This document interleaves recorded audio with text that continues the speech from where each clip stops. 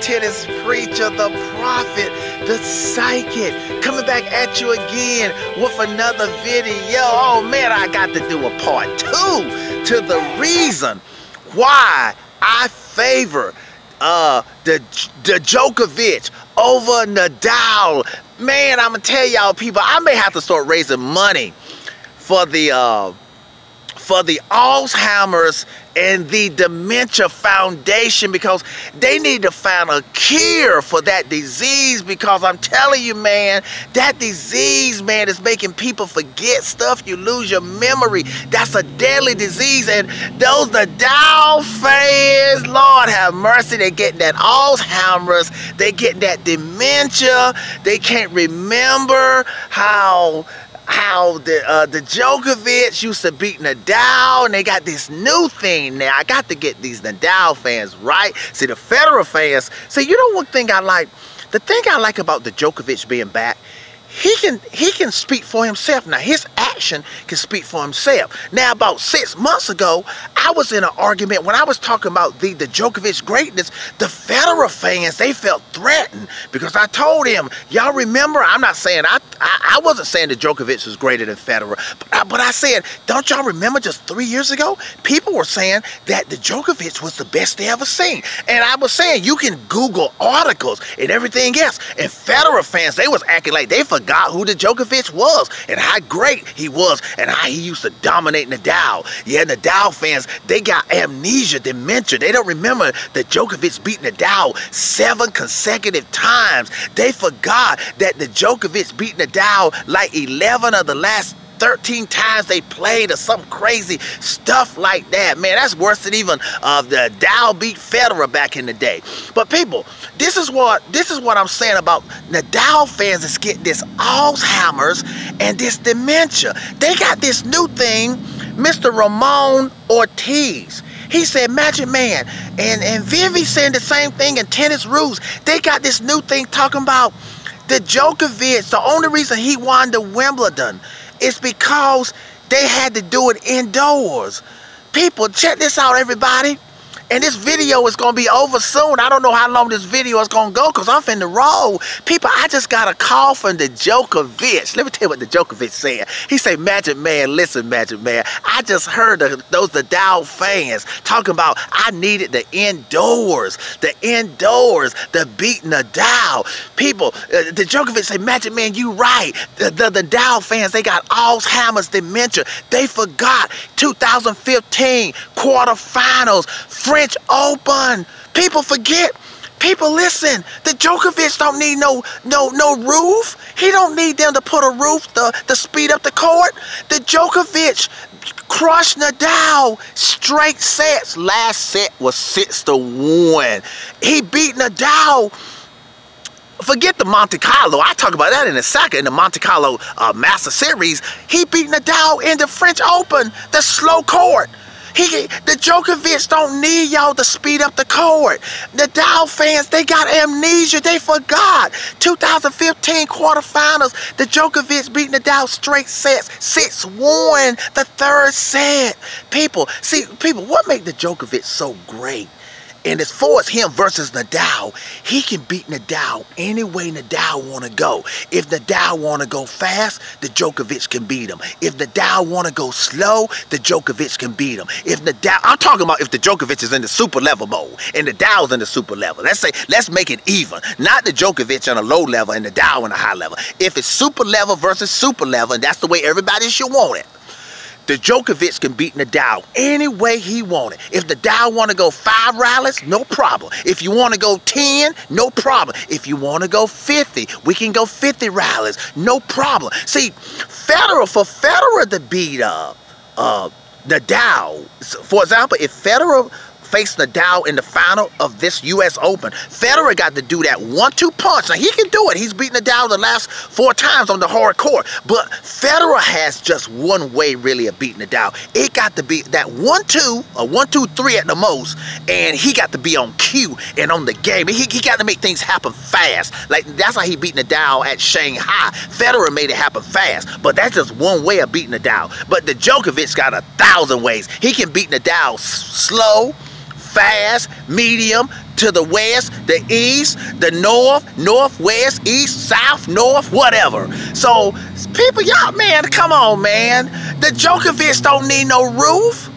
And so I guess he needed a roof to win the Cincinnati Masters. I guess he needed a roof to beat Nadal 7 consecutive times. Did he need a roof for that? Did he need a roof to beat Nadal 11 out of the last 13 times they played? Well, I guess it's more now, since he I guess since he beat Nadal in the Wimbledon, I'm not even counting that out of the in the 11 out of 13 statistics. So what are y'all saying, man? Come on, man. Y'all got to. I mean, that's all right if y'all wanna.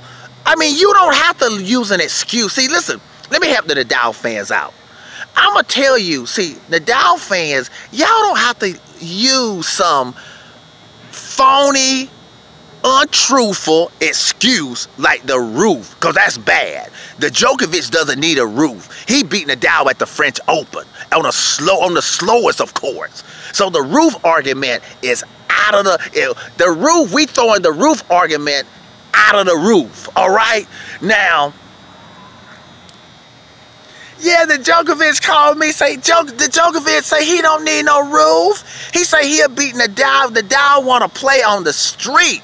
He'll beat him on the street. If he want to play in the park, he'll beat him in the park. If he want to play on the grass, not the Wimbledon grass. If he want to play in the grass out here in the park. I'm up in Sylmar, California right now. I'm in a park right now, recreational park. He said, the Djokovic said, I beat him down in Sylmar, California right now. Anywhere he want to get beat.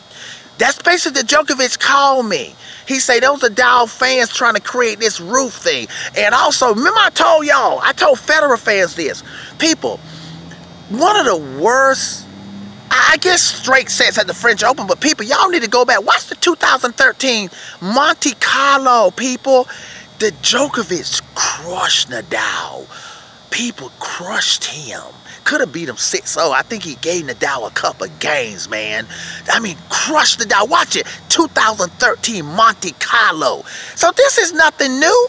People tell me, the Nadal fans, y'all need to stop this. Talking about the Djokovic need a roof. He doesn't need a roof to beat Nadal. He can beat Nadal. If the Djokovic is in that super level, he can beat Nadal any time of the day and anywhere. Okay? Let me see, is there anything else? Yeah, and I got 3 questions. I want to ask this to Vivi, because Vivi started this whole little debate again. This whole little, it's got me all riled up. I want to ask Vivi a question, okay? And any of y'all can participate in this, but this is for Vivi, okay? Vivi, let me ask you something.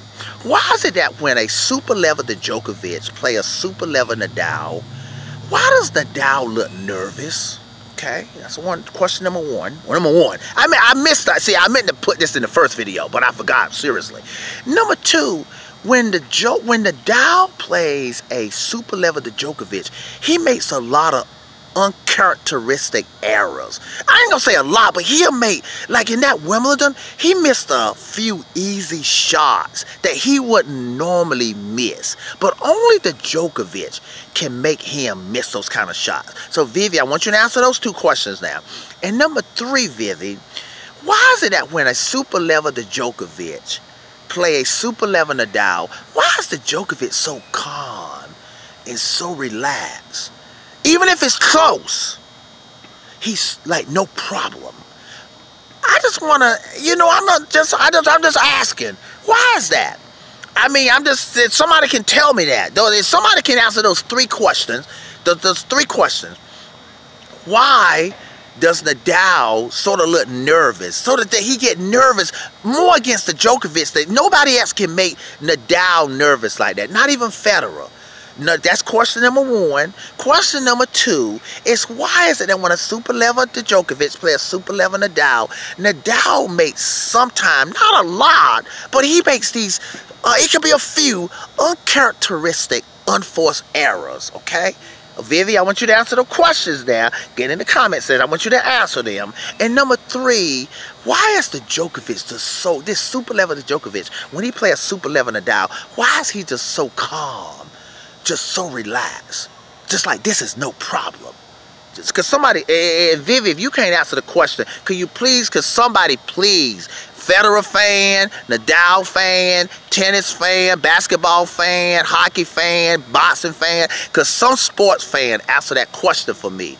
If the Djokovic ain't what I said he is when he plays Nadal, cause somebody please answer that question so I won't be so confused about favoring the Djokovic over Nadal. A super level the Djokovic. Now, let me make that clear.